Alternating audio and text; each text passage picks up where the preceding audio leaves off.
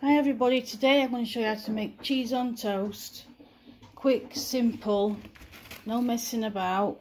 Put your kitchen roll on a plate, get your toast done. Put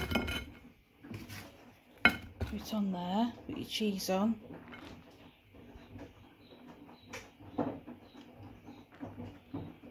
It's a cheap meal.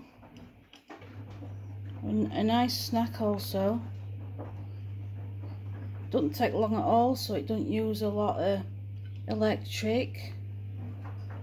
Those bills going up, keeping costs down. Do your cheese on toast like this and it saves money.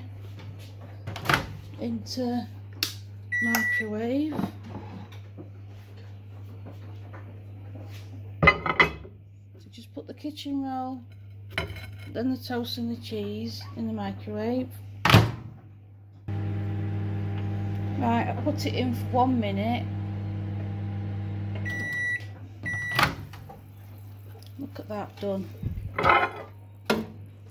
60 seconds. And because there's that kitchen roll underneath, it stays nice and crispy. There's no sogginess at all.